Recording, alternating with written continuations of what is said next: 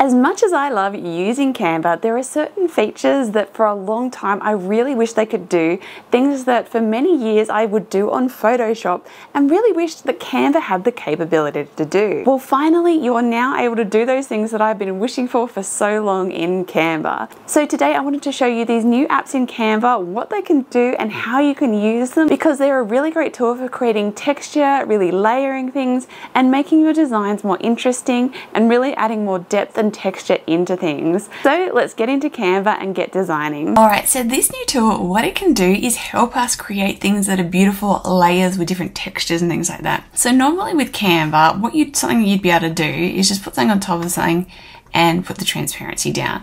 Now that's one way of layering things up, but there's limits to that in terms of how it looks.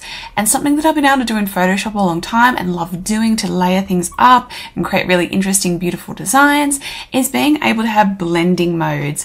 And so now you can actually do this in Canva, which is really exciting. So I've got here some different things to show you, demonstrate different ways that we could use this. So you can use this with photos, with textures, you can do it with writing, drawing, paintings, even like texture photos, like something like these.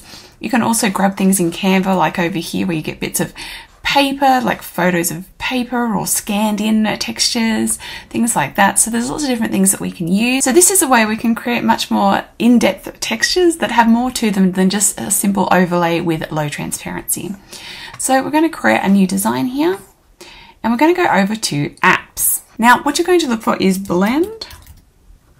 So look up blend image.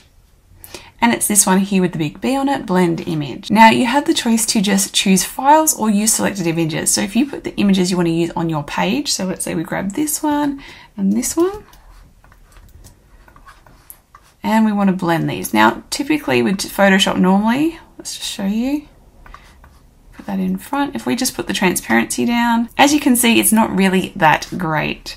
It does, create something interesting, but there's something annoying about it. It's not quite perfect. So what we can do now is you can either have the transparency full, so if we wanted it to be full, or you can actually put the transparency down first. So if you want something to be a little bit more subtle, so I'll show you both versions. So let's just copy these. So I've got one, the transparency a little bit lower.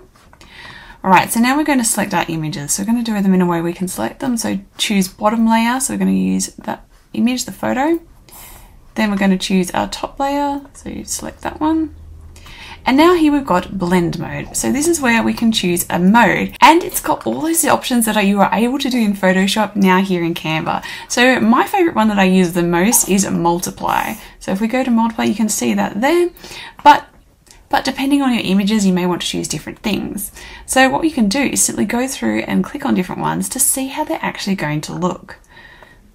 So overlay is another one that I like using, so we could do that. We press add to design. It's going to place that in, and you can see how different that is. So it really creates a much more interesting design and really meshes those images together a lot better than just simply putting the transparency down. So here you can see that just the transparency down versus having that overlay, it's a much different effect, and it feels like those images really have combined, allowing you to create something a lot more interesting. So let's try the version where we put the transparency down. So let's go bottom layer. So we're going to clear these, choose this one, top layer, choose this one. And look, we've added screen here, add to design, and look what we get here. So this was the original here, if it was just simply transparency, which Canva typically did. Then we've got the version here where we did it full, we didn't put transparency down. This one we put transparency down, then we used the screen mode, and look what we got here. We actually turned that photo into a pinkish design because we used that screen blend mode, so it really put that into that. So you can start to see all the different possibilities with this and how you can really get creative and create beautiful textures by being able to have these blend modes. So now let's try some other things. So let's say if we want to use a photo and some paper and maybe a bit of extra texture too. Now with this, it only lets you use two things. So what I would do if you want to use multiple images is use two to start with, then save that image and then go and create another one with that image again. So I'll show you what I mean by that. So let's clear all these. This one is our bottom. This one as our top. So I'm going to put that on top. We can go through and find a style we like. So maybe the multiply. Right. So you can see now it's given us that papery texture to that photo, and that creates a really cool textured effect, a vintagey style. Now say we wanted to use this on top. So now we've got this as a completed image. We can now use that and add more, another thing. So we can clear selection again, use this as our bottom.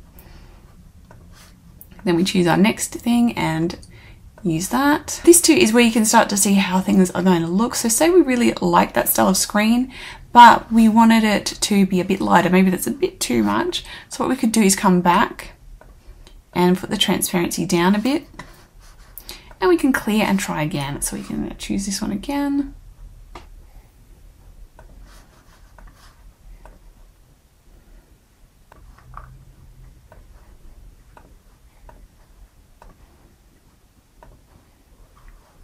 And play around till you like it, and then we can add it to design here.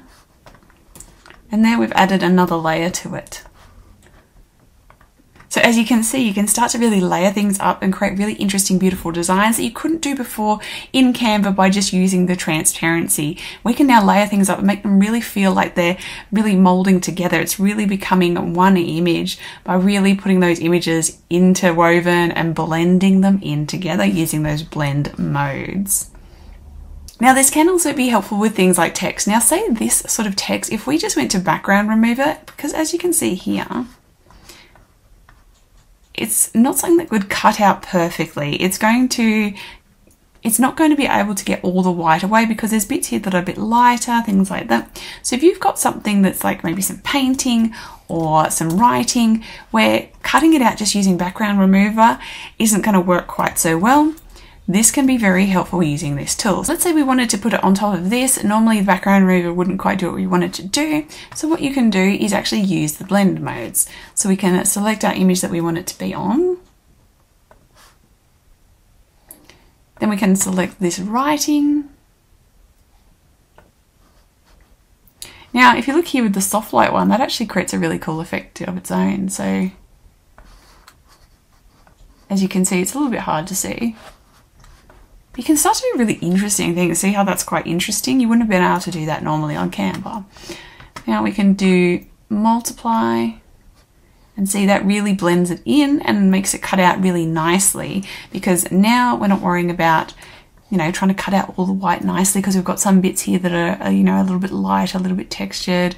You know, they're not going to cut out perfectly with a background remover, but look, when we use that multiply blend mode, suddenly it blends in really beautifully. As you can see, there's lots of great ways we can use this tool. Now there is one more tool that I want to show you to even add even more texture. So this one is called noise image. So if you go to apps again, noise image. So all you have to do is select the image. You can choose the amount of noise you want, the strength of the noise, and then add to design.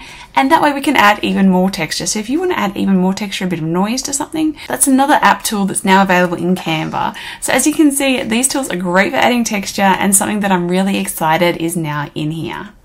So I hope you enjoyed this tutorial and you give it a go yourself and get creative with it. Try different things, try layering up different things, whether that's photos, textures, hand-drawn things. There's so much you can do with this now, and I'm so excited that this is now a feature in Canva. Now if you'd like to learn more about using Canva, about graphic design and creativity and branding, make sure you subscribe, and happy creating.